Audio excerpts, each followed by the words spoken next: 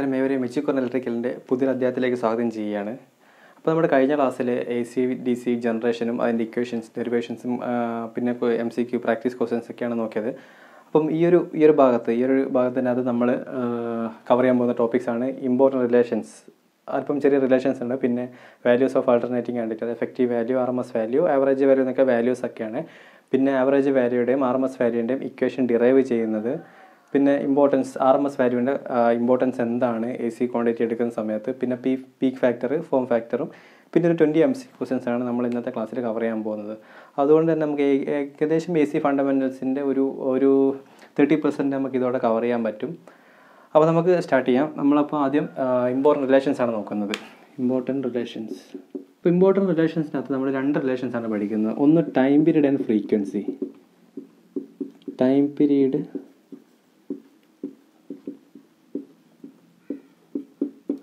And frequency, പിന്നെ angular velocity and frequency. ഇത് രണ്ടുമാണ് നോക്കുന്നത്. പിന്നെ വരുന്നത് relation between number of Paul's, Paul pair, അതിൻ്റെ റിലേഷൻ, ഫ്രീക്വൻസിയോ അതിൻ്റെ റിലേഷൻസാണ് പഠിക്കുന്നത്. അപ്പോൾ നമുക്ക് ഈ 2 ടോപ്പിക്കായിട്ട് നമുക്ക് അതിലേക്ക് കടക്കാം. അപ്പം ടൈം പീരീഡ് ഫ്രീക്വൻസിൻ്റെ അകത്ത് നമ്മൾ കഴിഞ്ഞ ക്ലാസ്സിൽ ഇതിനോടനുബന്ധിച്ച് കുറച്ച് ക്വസ്റ്റ്യൻസ് ഒക്കെ ചെയ്തിട്ടുണ്ട്. അപ്പോൾ എല്ലാവർക്കും അറിയാം, ടൈം പീരീഡ് എന്ന് വെച്ചാൽ ഒരു സൈക്കിൾ കംപ്ലീറ്റ് ചെയ്യാനുള്ള ടൈമിനെയാണ് നമ്മൾ ടൈം പീരീഡ് നമ്മൾ ഡിനോട്ട് ചെയ്യുന്ന T എന്നാണ്. ടൈം പീരീഡ് എന്ന് പറയുന്നത് ഒരു സൈക്കിൾ കംപ്ലീറ്റ് ചെയ്യാനുള്ള ടൈമിനെയാണ് ടൈം പീരീഡ് എന്ന് പറയുന്നത്. ഫ്രീക്വൻസി എന്താണ്? ഒരു സെക്കൻഡിൽ എത്ര സൈക്കിൾ കംപ്ലീറ്റ് ആവുന്നു, അതിനെയാണ് നമ്മൾ ഫ്രീക്വൻസി എന്ന് പറയുന്നത്.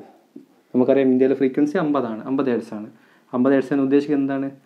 ഒരു സെക്കൻഡിൽ ഇന്ത്യയിൽ നമുക്ക് കിട്ടുന്ന സപ്ലൈനകത്ത് ഒരു സെക്കൻഡിൽ 50 സൈക്കിൾസ് പാസ് ചെയ്ത് പോകുന്നുണ്ട്. അതാണ് അതിനെക്കൊണ്ട് അർത്ഥമാക്കുന്നത്. അപ്പോൾ നമുക്ക് ഇതിൻ്റെ ഒരു ഇക്വേഷൻസ് എന്താണെന്ന് നോക്കാം.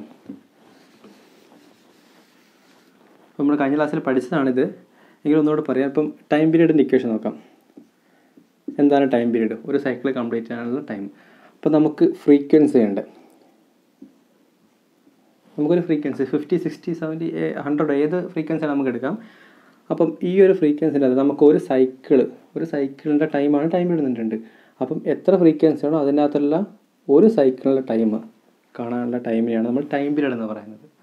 അപ്പോൾ ഈ ഇക്വേഷനകത്ത് തന്നെ നമുക്ക് എഫിൻ്റെ ഇക്വേഷൻ ഡെറൈവ് ചെയ്യാൻ പറ്റും. F = 1/T. ഈ 2 ഇക്വേഷൻസാണ് ഏകദേശം നമുക്ക് പഠിക്കുക. ടൈം പീരീഡും ഫ്രീക്വൻസിയായി ബന്ധപ്പെട്ട കാര്യങ്ങൾ നമുക്ക് പഠിക്കാനുള്ളൂ.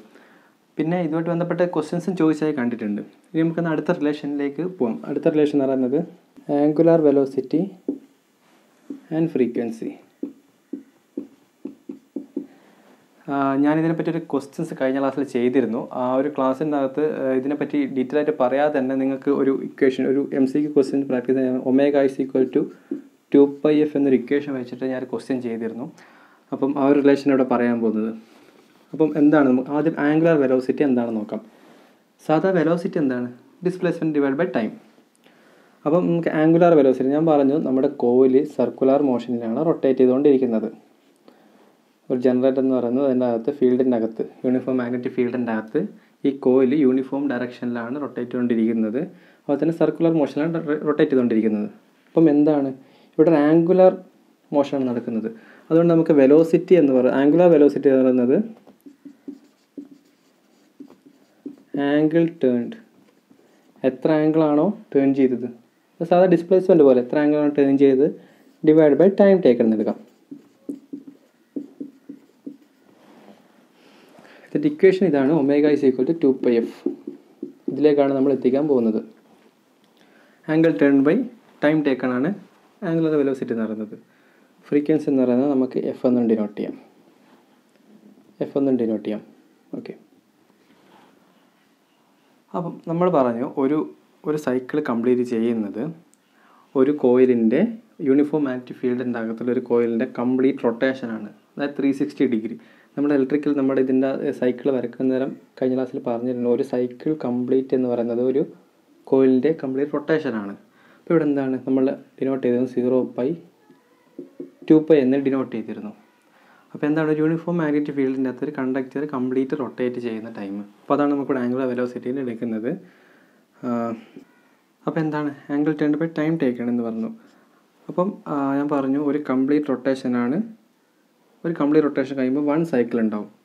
അതായത് ടൈം ടി എന്ന ഒരു ടൈം പീരീഡ് ടി എന്ന ടൈമിനിടയിൽ ഒരു റൊട്ടേഷനിൽ ഒരു സൈക്കിൾ ഉണ്ടാകുന്നു. അതാണ് നമുക്കറിയുന്നത്. അപ്പം ടൈം എന്ന് പറയുന്നത് ടൈം ടിയിൽ ഒരു 360 ഡിഗ്രി റൊട്ടേഷൻ്റെ ഒരു സൈക്കിൾ ഉണ്ടാകുന്നു. 360 ഡിഗ്രി നമ്മൾ പറഞ്ഞു 2π ആണ്. 2π അതിനകത്ത് ഒരു സൈക്കിൾ മാത്രമേ ഉണ്ടാകുന്നു. ഒരു സൈക്കിൾ എന്ന് പറയുമ്പം നമുക്ക് 1/t എന്നെടുക്കാം. 2π × 1/t അതാണ് ഇതിൻ്റെ ഇക്വേഷൻ. നമ്മൾ ആദ്യം ഇവിടെ ഡിറൈവ് ചെയ്ത് വെച്ചിരുന്നു F = 1/t എന്നൊരു ഇക്വേഷൻ നമുക്കറിയാം. അപ്പോൾ നമുക്കിത് ഡയറക്റ്റ് ഇവിടെ സബ്സ്റ്റിറ്റ്യൂട്ട് ചെയ്ത് കൊടുത്താൽ 2π × F 2πf ഒമേഗ, അതായത് angular velocity = 2πf. Angular വെലോസിറ്റിയുടെ unit എന്ന് പറയുന്നത് റേഡിയൻ പെർ സെക്കൻഡ് ആണ് ഇതിൻ്റെ യൂണിറ്റ് എന്ന് പറയുന്നത്. അപ്പം ആംഗുലാർ വെലോസിറ്റിയുടെയും ഫ്രീക്വൻസിയുടെ റിലേഷനാണിത്. ഈ ഒരു ഇക്വേഷൻ വെച്ചിട്ട് കുറച്ച് ക്വസ്റ്റ്യൻസ് സബ് എഞ്ചിനീയറിൻ്റെ മസിൻ്റെ ക്വസ്റ്റ്യനിൽ ചോദിച്ച് കണ്ടിട്ടുണ്ട്. അപ്പോൾ ഈ ഒരു ഇക്വേഷൻ മറന്നു പോകാതിരിക്കുക. സിമ്പിളായിട്ട് ഇക്വേഷനാണ് ഒമേഗ = 2πf. ഒമേഗ എന്താണ്? Angular velocity. 2π എന്ന് പറയുന്നത് ഒരു 1 കംപ്ലീറ്റ് റൊട്ടേഷൻ ഓഫ് ഒരു കോയിലിൻ്റെ കംപ്ലീറ്റ് റൊട്ടേഷൻ 360 ഡിഗ്രി. പിന്നെ F എന്ന് വെച്ചാൽ ഫ്രീക്വൻസി. നമുക്കിത് ഡിറൈവ് അങ്ങോട്ടും ഇങ്ങോട്ട് മാറ്റി എഴുതിയിട്ട് നമുക്ക് വേണമെങ്കിൽ ഒമേഗയുടെ ഇക്വേഷൻ കണ്ടുപിടിക്കാം, ഫ്രീക്വൻസിയുടെ ഇക്വേഷൻ കണ്ടുപിടിക്കാം. ഇനി നമ്മൾ അടുത്ത് പഠിക്കാൻ പോകുന്നത് പോൾസും പിന്നെ സ്പീഡും ഫ്രീക്വൻസിയൊക്കെ തമ്മിലുള്ള റിലേഷനാണ്. അപ്പോൾ നമുക്ക് അടുത്തതിന് relation between frequency, speed and number of Paul's, അതിൻ്റെ റിലേഷൻ എന്താണെന്ന് നോക്കാം. അപ്പോൾ ഞാൻ ഇവിടെ എഴുതിയിട്ടുണ്ട് P = നമ്പർ ഓഫ് പോൾസ്. ഞാൻ പറഞ്ഞു ഒരു ഓൾട്ടർനേറ്ററിനകത്ത് നമുക്ക് ഒരുപാട് പോൾസ് കാണും. NS എന്ന് പറയുന്ന NS ഇങ്ങനെ ഒരുപാട് പോൾസ് ചേർന്നാണ് ഒരു ഫീൽഡ് എന്ന് പറയുന്നത് ഒരു ജനറേറ്ററിനകത്ത്. അപ്പോൾ നമുക്ക് നമ്പർ ഓഫ് പോൾസ്, ഇവിടെ ഇപ്പം എത്ര പോൾസ് ഉണ്ട്? 4 പോൾസ് ഉണ്ട്. പക്ഷേ ഇവിടെ എത്ര പേരുണ്ട്? 2 പേരേ ഉള്ളൂ. അപ്പം P = number of Paul's = 2 × Paul pair, 2 × ചെറിയ p. ഇവിടെയാണ് small p number of pair of Paul's ആണ് എഴുതിയിരിക്കുന്നത്. അപ്പോൾ എന്താണ് p? നമുക്ക് ഈ ഒരു കണ്ടീഷൻ നോക്കാം. ഇവിടെ 4 പോളുണ്ട്, 4 പോളാണ് ഉള്ളത്, 4 പോളുണ്ട് ഇവിടെ. പക്ഷേ പോൾ പെയർ എത്രയാണത്? NSൻ്റെ ഒരു പെയർ, NSൻ്റെ ഒരു പെയർ. അപ്പോൾ 2 പേരേ ഇവിടെ ഉള്ളൂ. അപ്പം 2 × 2 4 നമുക്ക് ആൻസർ കിട്ടും. അപ്പം P = 2 × p എന്ന് എഴുതാം. അപ്പോൾ സ്മോൾ p = p/2 എന്ന് എഴുതാൻ പറ്റുമല്ലോ നമുക്ക് ഈ ഇക്വേഷൻ്റെ അകത്ത് തന്നെ. Small p = p/2. അതേ കേസ് തന്നെ നമുക്ക് ഇനി അടുത്ത speed of rotor revolution per minute. Capital letter N എന്ന് പറയുന്നത് speed of rotor revolution per minute ആണ് പറഞ്ഞിരിക്കുന്നത്. അപ്പം ഇതിന് റെവല്യൂഷൻ പെർ സെക്കൻഡിലാണ് നമ്മൾ സ്മോൾ n എന്ന് ഡിനോട്ട് ചെയ്തിരിക്കുന്നത്. അപ്പോൾ സ്മോൾ n എന്ന് വെച്ചാൽ സിമ്പിളായിട്ട് എഴുതാൻ പറ്റും n/60 ആണ്. അതായത് revolution per second = revolution per minute /60. ഒരു മിനിറ്റ് വെച്ചാൽ 60 സെക്കൻഡ് ആണല്ലോ. അപ്പോൾ നമുക്ക് ആ ഒരു ഇക്വേഷൻ കൂടി ഇവിടെ നമുക്ക് ഡിറൈവ് ചെയ്ത് വെക്കാം. പിന്നെ ഫ്രീക്വൻസി എന്ന് പറയുന്നത് ഫ്രീക്വൻസി ഹെർട്സിൽ തന്നെ നമുക്ക് എടുക്കാം. പിന്നെ ഒരു സൈക്കിൾ നമുക്ക് കിട്ടുന്നത് ഒരു കണ്ടക്ടർ ഒരു പെയർ ഓഫ് പോൾസിനെ കംപ്ലീറ്റ് ചെയ്യുമ്പോഴാണ് നമുക്കൊരു 1 സൈക്കിൾ കിട്ടുന്നത്. ഈ കണ്ടക്ടർ ഒരു പെയർ ഓഫ് പോൾസിനെ മൊത്തത്തിൽ കവർ ചെയ്ത് റൊട്ടേറ്റ് ചെയ്യുമ്പോഴാണ് നമുക്കൊരു സൈക്കിൾ ലഭിക്കുന്നത് എന്ന് പറയുന്നുണ്ട്. അപ്പോൾ നമുക്കിനി ഫ്രീക്വൻസിയുടെ ഇക്വേഷൻ ഡിറൈവ് ചെയ്ത് നോക്കാം. Frequency = number of cycle per revolution into revolution per second. ഇതാണ് നമുക്ക് ഫ്രീക്വൻസിൻ്റെ ഇക്വേഷൻ എന്ന് പറയുന്നത്. അപ്പോൾ നമ്മളിവിടെ പറഞ്ഞിട്ടുണ്ട് number of cycles per revolution എന്ന് വെച്ചാൽ ഒരു പെയർ ഓഫ് പോൾസിൻ്റെ ഇടയിൽ കൂട്ടുള്ള ഒരു കണ്ടക്ടറിൻ്റെ ഒരു റൊട്ടേഷനാണ് പറയുന്നത്.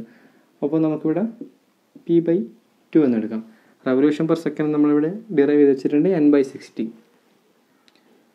= n/60. അല്ലെങ്കിൽ ഇതാ സ്മോൾ p × സ്മോൾ n ആണ് പറഞ്ഞിരിക്കുന്നത്. ഇത് ഇക്വേഷനാണ് ഞാനിവിടെ മാറ്റി ചെയ്തിരിക്കുന്നത്. അപ്പോൾ നമുക്കിതിന് ഇക്വേഷൻ ഒന്ന് മാറ്റി ചെയ്ത് നോക്കാം. F = Pn/2 × 60 120. അപ്പോൾ ഫ്രീക്വൻസിയുടെ ഇക്വേഷൻ എന്താണ്? ഫ്രീക്വൻസി = Pn/120 എന്നറിയാം. നമുക്കിതിനകത്ത് നിന്ന് n-ൻ്റെ ഇക്വേഷൻ കണ്ടെത്താം. N is equal to 120F/P. ഏത് ഇക്വേഷൻ വേണമെങ്കിൽ നമുക്ക് ഞാൻ ഡിറൈവ് ചെയ്യാം. നമുക്കിപ്പം പോൾസിൻ്റെ എണ്ണം തന്നിട്ടില്ലെങ്കിൽ പോൾസിൻ്റെ എണ്ണം കണ്ടുപിടിക്കാനുള്ള ഇക്വേഷനാണ് P equal to 120F/N. അപ്പോൾ നമുക്ക് ഈ ഒരു ഇക്വേഷൻ വെച്ച് ഈ ഒരു ഇക്വേഷൻ ഒരു ബേസിക് ഇക്വേഷനാണ്. ഈ ഒരു ഇക്വേഷൻ വെച്ചിട്ട് ക്വസ്റ്റ്യൻസും ചോദിച്ച് കണ്ടിട്ടുണ്ട്. അപ്പോൾ ഒരു ഇക്വേഷൻ തറ വെക്കുക. നമുക്ക് ഏതാണ് നമുക്ക് എളുപ്പത്തിൽ പഠിക്കും. N is equal to 120F/P ആണോ, P is equal to 120F/N ആണോ, ഏതെങ്കിലും ഒരു ഇക്വേഷൻ പഠിച്ച് നമുക്ക് അതിനകത്ത് മാറ്റിയെടുക്കാം. ഈ പറയുന്നത് നമ്പർ ഓഫ് പോൾസ് ആണ്. എത്ര പോൾ പെയറല്ല, നമ്പർ ഓഫ് പോൾസ് ആണ് പറയുന്നത്. ഇത് റെവല്യൂഷൻ പെർ മിനിറ്റ്. കാരണം വെച്ചാൽ നമ്മുടെ ഇപ്പം ഒരു ക്വസ്റ്റ്യൻ വരികയാണ്, ഒരു റോട്ടർ 1500 RPM കറങ്ങുകയാണെന്ന് പറയുന്നത്. RPM കറങ്ങുന്ന 8 പോളുള്ള ഒരു മെഷീൻ്റെ സ്പീഡും ഫ്രീക്വൻസി കണ്ടുപിടിക്കാൻ പറഞ്ഞത് നമുക്ക് ഇതിനകത്ത് നിന്ന് ഡയറക്റ്റ് ഇത് റെവല്യൂഷൻ പെർ മിനിറ്റാണ് പറഞ്ഞിരിക്കുന്നത്, ഇത് പോളുമാണ് പറഞ്ഞിരിക്കുന്നത്. അതുകൊണ്ടാണ് നമ്മളിവിടെ ഈ ഒരു ഇക്വേഷൻ മാറ്റി എഴുതിയിട്ട് നമ്മുടെ പോൾസിൻ്റെ എണ്ണത്തിലും പിന്നെ റെവല്യൂഷൻ പെർ മിനിറ്റ് എന്ന രീതിയിലേക്ക് മാറ്റി ഇക്വേഷൻ ഡിറൈവ് ചെയ്തത്. അപ്പോൾ നമ്മൾ എപ്പോഴും നോക്കുന്ന സമയത്ത് അത് റെവല്യൂഷൻ ഇക്വേഷൻ ക്വസ്റ്റ്യൻസ് ഒക്കെ ചെയ്യുന്ന സമയത്ത് ആ റെവല്യൂഷൻ പെർ സെക്കൻഡ് ആണോ അല്ല റെവല്യൂഷൻ പെർ മിനിറ്റ് ആണോ എന്ന് ചോദിച്ചത് മനസ്സിലാക്കണം. റെവല്യൂഷൻ പെർ സെക്കൻഡ് ചോദിച്ചു കഴിഞ്ഞാൽ നമുക്കിവിടെ ഈ 60 എന്നൊരു ഡിവൈഡ് ചെയ്യേണ്ട ആവശ്യം വരില്ല. ഡയറക്റ്റായിട്ട് നമുക്ക് N സബ്സ്റ്റിറ്റ്യൂട്ട് ചെയ്ത് കൊടുക്കാം. പിന്നെ അതുപോലെ തന്നെ പോൾ പെയറാണ് ചോദിച്ചതെങ്കിൽ നമുക്ക് ഡയറക്റ്റായിട്ട് അങ്ങനെ ചെയ്താൽ, കാരണം നമുക്ക് എത്രത്തോളം അറിയാമെന്നാണ് അവർ ടെസ്റ്റ് ചെയ്യുന്നത്. അതുകൊണ്ടാണ് പോളും ഇതൊരു ബേസിക് ഇക്വേഷനാണ്. ഇങ്ങനെയാണ് ക്വസ്റ്റ്യൻസ് സാധാരണ എഞ്ചിനീയറിങ്ങിനൊക്കെ ചോദിക്കുന്ന ക്വസ്റ്റ്യൻസ്, ഡിപ്ലോമയ്ക്ക് ചോദിക്കുന്ന ക്വസ്റ്റ്യൻസ് എങ്ങനെയായിരിക്കും. എന്നിരുന്നാൽ പോലും അതെന്താണ് ഈ ഇക്വേഷൻ വന്നത് എന്താണ് എന്നറിഞ്ഞാൽ മാത്രമാണ് നമുക്ക് ക്വസ്റ്റ്യൻ കണ്ടു കഴിഞ്ഞാൽ എക്സാക്റ്റ്ലി നമുക്കത് ചെയ്യാൻ പറ്റും. അല്ലാതെ ഇപ്പം അവർ ഒരു ക്വസ്റ്റ്യൻ തന്നു, പോൾ പെയറുകളുണ്ട്, പിന്നെ speed N is equal to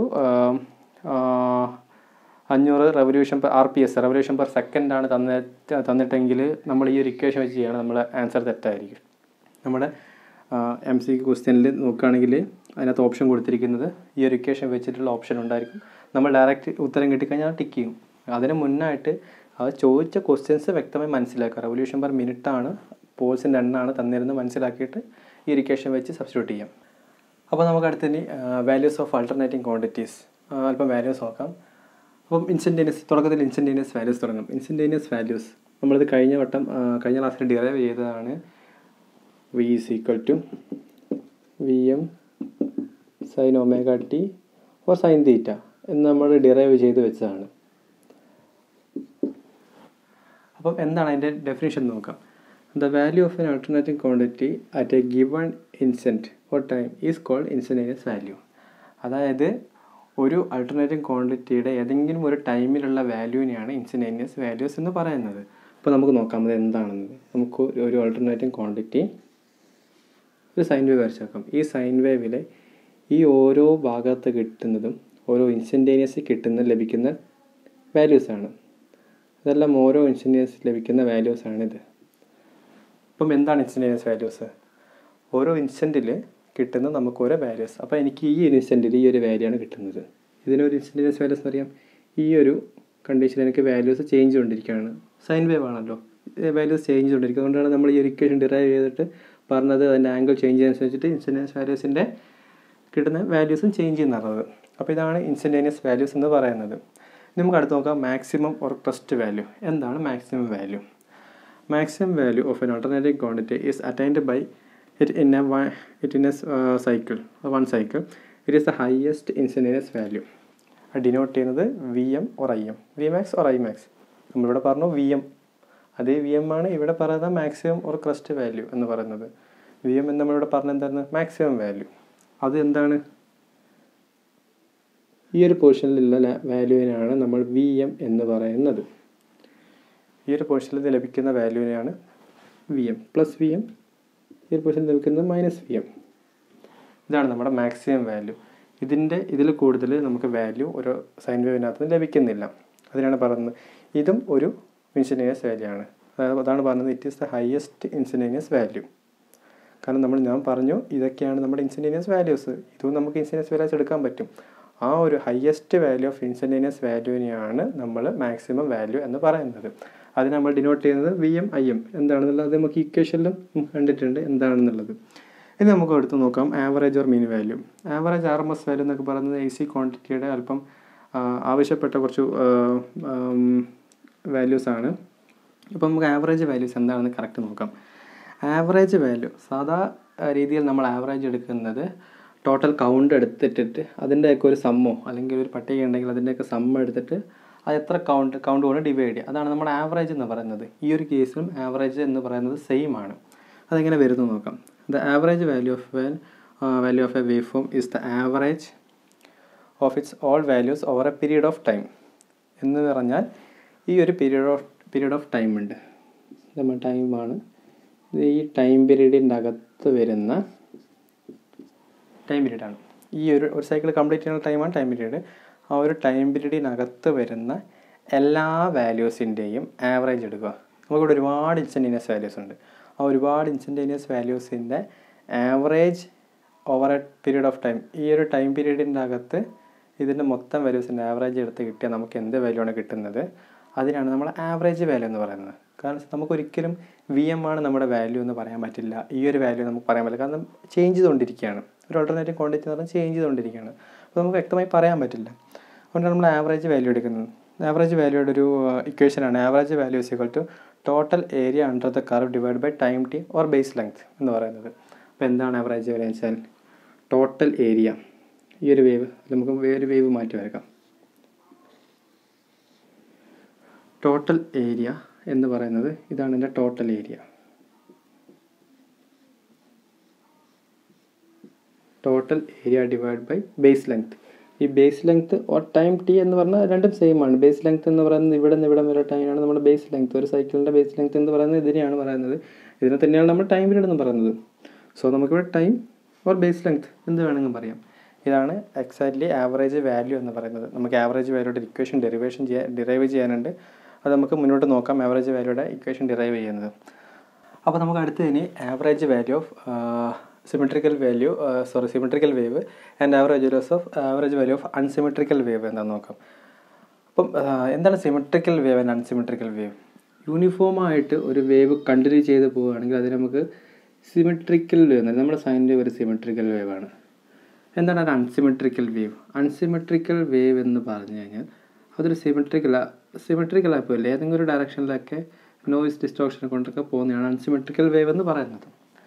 അപ്പം average value symmetrical കേസിനകത്താണെങ്കിൽ area of one alternation എന്ന് പറയുന്നത് നമ്മൾ പറഞ്ഞിട്ടുണ്ട്. ഇതാണ് ഓൾട്ടർനേഷൻ എന്ന് പറയുന്നത്. ഒരവസ്ഥയ്ക്കാണ് നമ്മൾ ഓൾട്ടർനേഷൻ എന്ന് പറഞ്ഞ് നമ്മൾ കഴിഞ്ഞ ക്ലാസ് പറഞ്ഞിരുന്നു. പിന്നെ base length of one alternation, ഇതിൻ്റെ ബേസ് ലെങ്ത് എത്രയാണെന്നുള്ളത്. അതിനാണ് symmetrical വേവിൻ്റെ average value. Unsymmetrical വേവാണ് area of one cycle. ഇവിടുന്ന് ഇവിടെ വരെയാണ് one cycle divide by base length of one cycle. ഈ രണ്ട് ടോപ്പിക് നമുക്ക് അധികം കാര്യമായിട്ട് നോക്കേണ്ട ആവശ്യമില്ല. ഇത് ആവറേജ് വാല്യൂ പറഞ്ഞപ്പോൾ അതിൻ്റെ കൂടെ പറഞ്ഞതേ ഉള്ളൂ. ഇനി നമുക്ക് അടുത്തത് എഫക്റ്റീവ് വാല്യൂ എന്താണെന്ന് നോക്കാം. എഫക്റ്റീവ് വാല്യൂയും RMS വാല്യൂയും ഏകദേശം ഒരേപോലെയുള്ളൊരു ടേംസാണ്. അപ്പോൾ എഫക്റ്റീവ് വാല്യൂ എന്ന് നമുക്കൊരു AC ക്വാണ്ടിറ്റി ഉണ്ട്. നമ്മുടെ വീട്ടിലൊക്കെ നമുക്ക് AC വോൾട്ടാണ് ലഭിക്കുന്നതെന്നറിയാം. അപ്പോൾ ഒരു AC വാല്യൂവിനകത്ത് നമ്മളിപ്പോൾ ഒരു ഹീറ്റർ അല്ലെങ്കിൽ ബൾബ് പ്രവർത്തിക്കുമ്പോൾ ഈ AC വാല്യൂവിനകത്ത് നിന്ന് എത്രത്തോളമാണ് നമുക്ക് എഫക്റ്റീവായിട്ട് നമ്മൾ പറഞ്ഞ 220 വോൾട്ടാണ് നമ്മുടെ വീട്ടിലേക്ക് ലഭിക്കുന്നത്. അപ്പോൾ അതിൽ എത്രത്തോളം നമ്മുടെ വീട്ടുപകരണങ്ങൾ എത്രത്തോളം ആവശ്യമായി എടുക്കുന്നു എന്നാണ് നമ്മൾ എഫക്റ്റീവ് വാല്യൂ എന്നാണ് ഉദ്ദേശിക്കുന്നത്.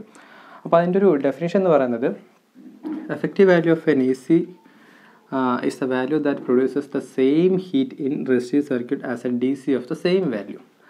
അത് എന്താണെന്ന് വെച്ച് കഴിഞ്ഞാൽ ഇപ്പോൾ എനിക്കൊരു റെസിസ്റ്റീവ് സർക്യൂട്ട് ഉണ്ട്.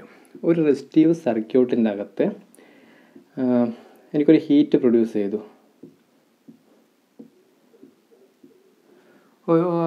നമുക്കൊരു 1 ഡിഗ്രി സെൽഷ്യസ് എടുക്കാം. 1 ഡിഗ്രി സെൽഷ്യസ് ഹീറ്റ് പ്രൊഡ്യൂസ് ചെയ്യുന്നതിന് വേണ്ടിയിട്ട് ഞാൻ എത്ര DC വാല്യൂ ആണ് കൊടുത്തത്. ഇപ്പം എനിക്കൊരു 5 വോൾട്ട് DC കൊടുത്തിട്ട് ഞാൻ റെസിസ്റ്റീവ് സർക്യൂട്ട് പാസ് ചെയ്യാൻ 1 ഡിഗ്രി സെൽഷ്യസ് ഹീറ്റ് പ്രൊഡ്യൂസ് ചെയ്തു.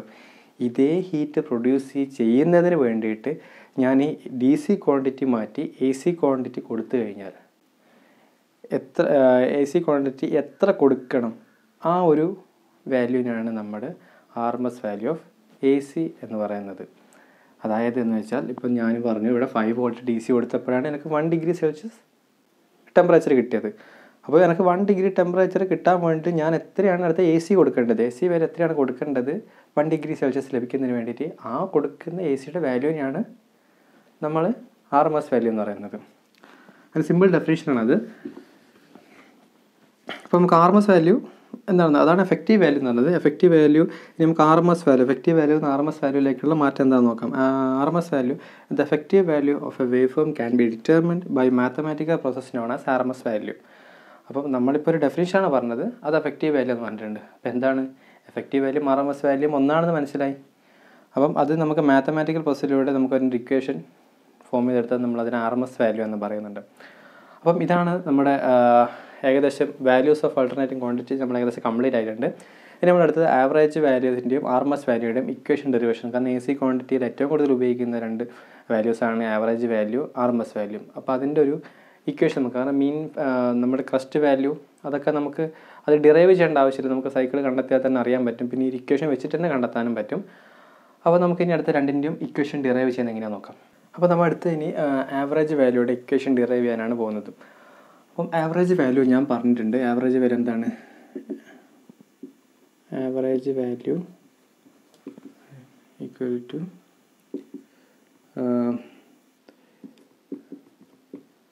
Area of curve divide by base length.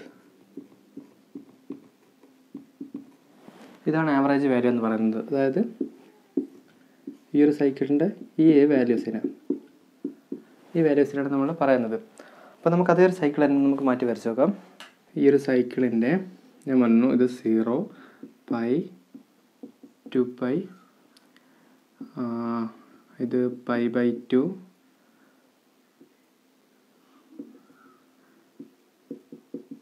3π/2, 1π/2, 2π/2, 3π/2, 3π/2, 2π എന്നിങ്ങനെ നമുക്ക് ലഭിക്കുന്നത്. അപ്പോൾ നമുക്കിതിന് ഇക്വേഷൻ ഡിറൈവ് ചെയ്ത് നോക്കാം എങ്ങനെയാണ് വരുന്നത് എന്നുള്ളത്. അപ്പോൾ നമുക്കിനി കറണ്ടിൻ്റെ ആവറേജ് വാല്യൂയുടെ ഇക്വേഷൻ നോക്കാം. നമുക്കിതിൻ്റെ ഫോറിയർ ട്രാൻസ്ഫോം എടുക്കണം. I average equal to 1/t interval of 0 to t I d∅ എന്നാണ് നമ്മൾ എടുക്കുന്നത്. അപ്പോൾ എന്താണ് ഇതിന് ഉദ്ദേശിക്കുന്നത്? 0 to ടൈം വരെയുള്ള t, നമ്മൾ പറഞ്ഞു ടൈം t ആണ്.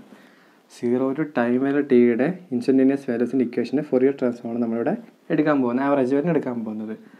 അപ്പോൾ നമുക്കറിയാം സ്മോൾ ലെറ്റർ I എന്ന് ഡിനോട്ട് എന്താണ്? ഇൻസ്റ്റൻറ്റേനിയസ് വാല്യൂ ആണ്. ഇൻസ്റ്റൻറ്റേനിയസ് വാല്യൂ ശരിക്കും എന്താണ്? I is equal to Im sin θ.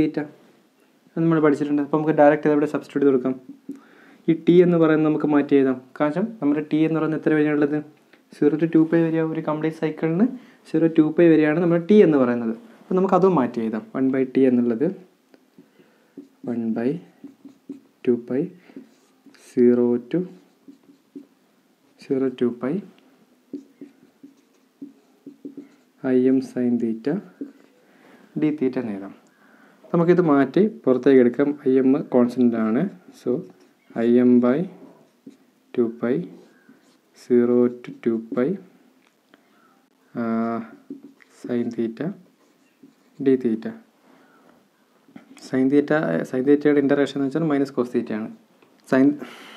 അപ്പം നമുക്കത് Im/2π minus cos θ limit apply ചെയ്യാം. 0 to 2π അപ്ലൈ ചെയ്യാം.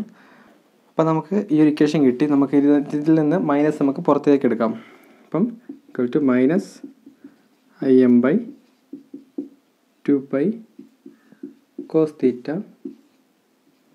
0 to 2π. നമുക്ക് ലിമിറ്റ് അപ്ലൈ ചെയ്ത് നോക്കാം. Minus Im/2π cos 2π minus cos 0. Cos 2πയുടെ value എന്താണ്? 1. Cos 0യുടെ value 1. Minus Im/2π 1 minus 1. 1 minus 1 എന്താണ്? 0. 0 ഇൻറ്റു ഈ ഇക്വേഷൻ 0 ആയിരിക്കും. അപ്പോൾ ഇവിടെ ആവറേജ് വാല്യൂ 0 വന്നില്ലേ? എന്തുകൊണ്ടാണ് വന്നതെന്ന് നമുക്ക് നോക്കാം. അപ്പം ഒരു വേവ് അതിൻ്റെ ഹൊറിസോണ്ടൽ ആക്സിസിന് സിമെട്രിക്കായി പോവുകയാണെങ്കിൽ അതിൻ്റെ ഒരു കംപ്ലീറ്റ് സൈക്കിളിൻ്റെ ആവറേജ് വാല്യൂ എന്ന് പറയുന്നത് 0 ആയിരിക്കും. നമ്മുടെ സൈൻ വേവിൻ്റെ കേസിൽ എടുത്ത് നോക്കുകയാണെങ്കിൽ സൈൻ വേവിൻ്റെ കേസ് എന്താണ്? സിമെട്രിക്കലായിട്ട് ഹൊറിസോണ്ടൽ ആക്സിസിൽ പോയിക്കൊണ്ടിരിക്കുകയാണ്. അപ്പോൾ ഒരു കംപ്ലീറ്റ് സൈക്കിൾ എന്ന് പ്രത്യേകം പറയാൻ കാരണം ഈ രണ്ട് ഹാഫ് സൈക്കിളും ചേർന്ന് കംപ്ലീറ്റ് സൈക്കിൾ എന്ന് പറയുന്നത് ഈ രണ്ട് ഹാഫ് സൈക്കിളും ചേർന്ന് അതിൻ്റെ ആവറേജ് വാല്യൂ എടുക്കുകയാണെങ്കിൽ എപ്പോഴും 0 ആയിരിക്കും. അതുകൊണ്ട് തന്നെ നമ്മൾ ആവറേജ് വാല്യൂ നമ്മുടെ സൈൻ വേവിൻ്റെ ഇപ്പം നമുക്കറിയായിരിക്കും സൈൻ വേവിന് എങ്ങനെ ആവറേജ് വാല്യൂ ഉണ്ടാകുന്നത്. അപ്പോൾ ആ ഒരു കേസ് വരുന്ന സമയത്ത് നമ്മൾ ആവറേജ് വാല്യൂ എടുക്കുന്നതിന് വേണ്ടിയിട്ട് സൈൻ വേവിൻ്റെ ഒരു ഹാഫ് സൈക്കിൾ മാത്രമേ എടുക്കാറുള്ളൂ. അപ്പം അതെങ്ങനെയാണ് എടുത്തിട്ട് നമ്മളെങ്ങനെയാണ് ആവറേജ് വാല്യൂയുടെ ഇക്വേഷൻ ഡിറൈവ് ചെയ്ത് നോക്കാം. അപ്പം എന്താണ് നമുക്കിനി ആവറേജ് വാല്യൂ സൈൻ വേവ് നോക്കാം. നമ്മൾ ഇതിന് തൊട്ട് മുന്നേ ചെയ്തത് ഒരു കംപ്ലീറ്റ് സൈക്കിളിൻ്റെ ആവറേജ് എടുത്ത് നോക്കിയതാണ്. കാരണം നമ്മളെല്ലാം ഒരു കംപ്ലീറ്റ് സൈക്കിളാണ് എടുക്കുന്നത്. അപ്പോൾ നമ്മൾ കണ്ടെത്തിയ എന്താണ് ആവറേജ് വാല്യൂ ഒരു കംപ്ലീറ്റ് സൈക്കിൾ 0 ആണ്. അപ്പോൾ നമുക്ക് ഹാഫ് സൈക്കിൾ എടുക്കാം. Take half cycle. അപ്പം ഈ ഒരു ഹാഫ് സൈക്കിൾ എടുക്കുന്ന കേസിലാണെങ്കിൽ നമുക്കിവിടെ ആക്സിസ് ഉണ്ട്. ഞാൻ ഈ ഒരു ഹാഫ് സൈക്കിൾ മാത്രം എടുക്കുകയാണ്. 0 to π വരെയുള്ള ഒരു ഹാഫ് സൈക്കിൾ മാത്രം ഞാൻ എടുക്കുകയാണ്. π/2 im t. ഈ ഒരു കേസിൽ മാത്രം ഞാൻ എടുക്കുകയാണ്. നമ്മുടെ പഴയ ഇക്വേഷൻ നമുക്ക് ഒന്നുകൂടെ ചെയ്ത് നോക്കാം. ഐ ആവറേജിൻ്റെ ഇക്വേഷൻ തന്നെ direct I average is equal to 1/t into 0 to t i d തീറ്റ. ഈ ഒരു ഇക്വേഷനിലേക്ക് നമുക്ക് സബ്സ്റ്റിറ്റ്യൂട്ട് ചെയ്ത് നോക്കാം ഓരോ വാല്യൂസും. ഇവിടെ സബ്സ്റ്റിറ്റ്യൂഷനിൽ മാറുന്ന എന്താണ് 1/t. ടി എന്ന് പറയുന്നത് നമ്മൾ നേരത്തെ എടുത്തത് 0 to 2π ആണ്, കംപ്ലീറ്റ് സൈക്കിളാണ്. പക്ഷേ ഈ ഒരു കേസിൽ നമുക്ക് ഒരു ഹാഫ് സൈക്കിൾ മാത്രമേ വേണ്ടൂ. അപ്പം 0 to π എടുക്കാം. അപ്പം 1/π 0 to π നമ്മുടെ വാല്യൂ. ഐ എന്ന് വെച്ചാൽ നമ്മൾ നേരത്തെ കണ്ടത് im സൈൻ തീറ്റ ഡി തീറ്റ. ഈ ഒരു കേസിൽ നമുക്ക് IM-നെ വെളിയിലേക്ക് എടുക്കാം. im/π 0 to π sine theta D theta. Sign തീറ്റയുടെ ഇൻ്റഗ്രേഷൻ എന്ന് പറയുന്നത് മൈനസ് കോസ് തീറ്റയാണ്. മൈനസ് കോസ് തീറ്റയുടെ മൈനസ് നമുക്ക് പുറത്തെടുത്ത് കഴിഞ്ഞാൽ minus im/π cos theta 0 to π. നമുക്ക് im/π നമുക്ക് ലിമിറ്റ് അപ്ലൈ ചെയ്യാം. Cos π minus cos 0. അപ്പോൾ നമുക്ക് ഈ വാല്യൂസ് നമുക്ക് സബ്സ്റ്റിറ്റ്യൂട്ട് ചെയ്യാം. കോസ് π എന്ന് വെച്ചാൽ cos π is equal to -1, cos 0 is equal to 1. നമുക്കിവിടെ സബ്സ്റ്റിറ്റ്യൂട്ട് ചെയ്തെടുക്കാം. equal to minus im/π cos π is equal to -1, cos 0 is equal to 1, -1 which is equal to minus im/π -2. ഈ -2 ഇൻറ്റു ചെയ്താൽ മൈനസും cancel ചെയ്ത് 2im/π or 2/π im. ഇതാണ് നമ്മുടെ average വാല്യൂവിൻ്റെ equation എന്ന് പറയുന്നത്. ഇത് നമുക്ക് ഒന്നുകൂടെ മാറ്റി എഴുതാം. 2/π ഇക്വേഷൻ 0.637 ഇൻറ്റു im. ഈ ഒരു ഇക്വേഷനാണ് നമ്മുടെ ആവറേജ് വാല്യൂയുടെ ഇക്വേഷൻ എന്ന് പറയുന്നത് 0.637 ഇൻറ്റു im ആണ് ആവറേജ്. ഇതേപോലെ തന്നെ നമുക്ക് വോൾട്ടേജിൻ്റെ ഇക്വേഷൻ ആണെങ്കിൽ ചേഞ്ച് വരില്ല, 0.637 vm. വോൾട്ടേജിൻ്റെ കേസിലാണെങ്കിൽ സെയിം ആയിരിക്കും, പക്ഷേ മാക്സിമം ആംപ്ലിറ്റ്യൂഡ് വാല്യൂ ഇവിടെ മാക്സിമം വാല്യൂ ചേഞ്ച് ചെയ്യുന്നൊരു കേസ് മാത്രമേ വരുന്നുള്ളൂ. അപ്പം അങ്ങനെയാണ് നമ്മുടെ ആവറേജ് വാല്യൂയുടെ ഇക്വേഷൻ ഡിറൈവ് ചെയ്യുന്നത്. അപ്പോൾ എന്താണ് നമ്മളിതിൽ കേസ് നോക്കിയത്? ആവറേജ് വാല്യൂ നമ്മുടെ മുന്നേ ഒരു കംപ്ലീറ്റ് സൈക്കിളിൻ്റെ ചെയ്ത് നോക്കി. നമ്മളെടുത്ത ഇക്വേഷൻ ഈ ഒരു ഇക്വേഷൻ മാത്രമാണ്. ഈ ഒരു ഇക്വേഷനും ഈ ഒരു സൈക്കിളും വെച്ചിട്ടാണ് നമ്മൾ ചെയ്ത് നോക്കിയത്. ആദ്യം ചെയ്ത് നോക്കിയപ്പം കംപ്ലീറ്റ് സൈക്കിൾ എടുത്തപ്പം മനസ്സിലായി അത് 0 ആണ്. സോ നമ്മൾ ഹാഫ് സൈക്കിൾ എടുത്ത് അതിനെ നമ്മൾ ഇൻ്റഗ്രേറ്റ് ചെയ്തു, ഒരു കംപ്ലീറ്റ് സൈക്കിളിലേക്ക് ഇൻ്റഗ്രേറ്റ് ചെയ്തു, ആ ഒരു ഇക്വേഷൻ ചെയ്തു. ആ ഒരു ഇക്വേഷനിലേക്ക് വാല്യൂ സബ്സ്റ്റിറ്റ്യൂട്ട് ചെയ്തപ്പം നമുക്കിവിടെ വാല്യൂ കിട്ടി.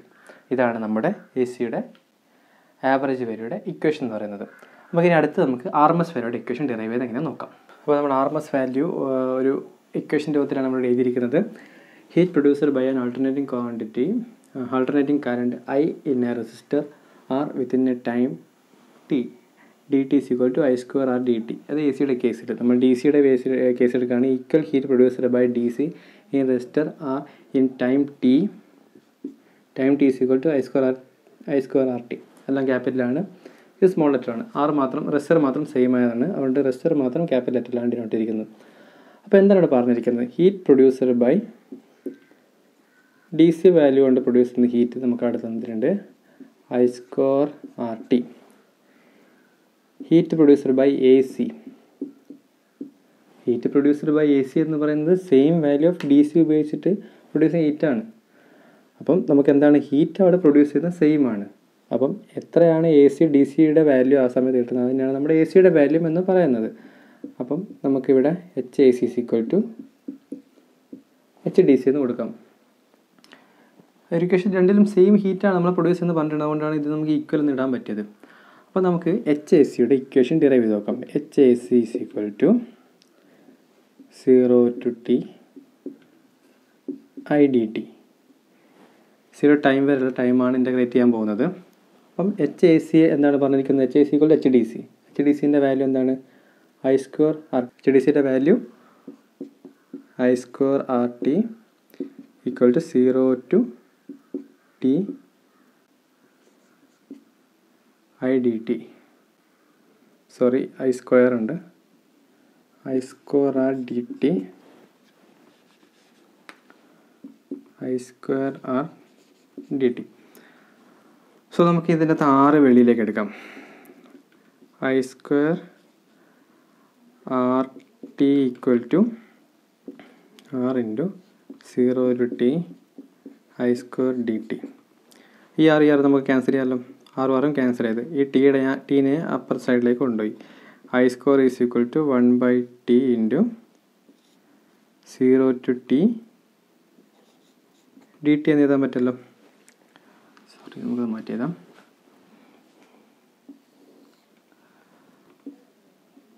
I square equal to